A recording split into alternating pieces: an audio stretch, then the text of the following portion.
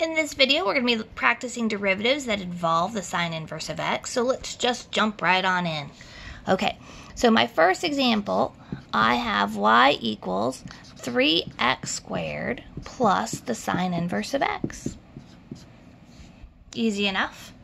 Okay, so I know I take the derivative of 3x squared. This is addition, so I would just take the derivative of this piece, and this is my new fact.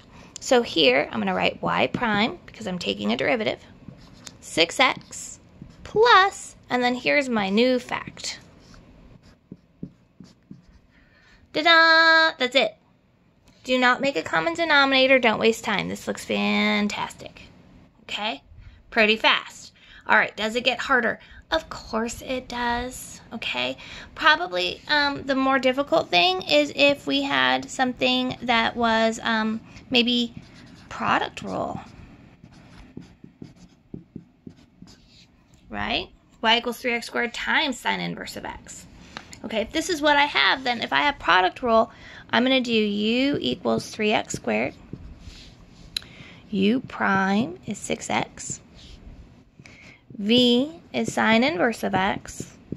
And then V prime would be my new fact. Okay. Cross multiply. Now, interesting thing, when I go to cross multiply this 3x squared and this 1 over root, I'm just going to squish them together. Okay, so what that will look like is I'll have a y prime equals 3x squared over the square root of 1 minus x squared plus, okay, so that's me squishing this guy, and now this one will be 6x times sine inverse of x. If you find yourself trying to rewrite this as cosecant, then please feel free and write arc sine instead of sine inverse. Write arc sine. That's totally fine. Okay.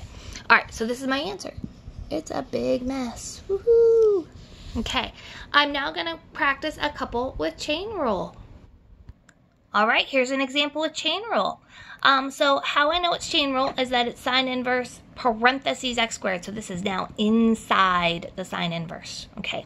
So the derivative of sine inverse is 1 over 1 minus x squared. Okay. Right? That's what usually happens. I write 1 over square root of 1 minus, and then I put my x squared.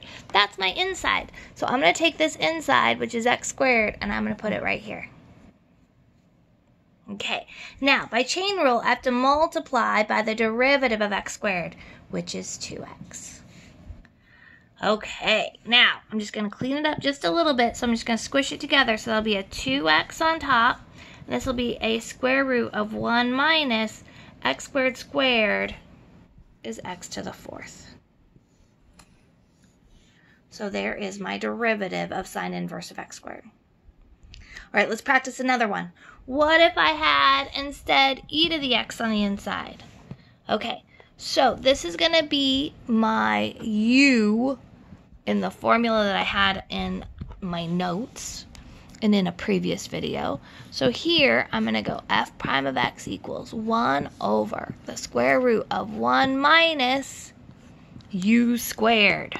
Okay, u is e to the x. And then I'm going to multiply by chain rule by the derivative of e to the x, which is e to the x.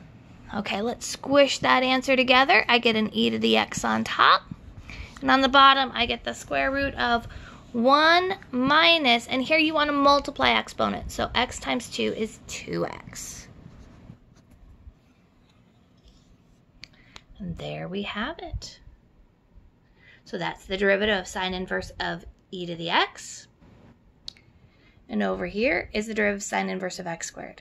So make sure you are careful, you know your derivatives of sine inverse and how to use it with chain rule.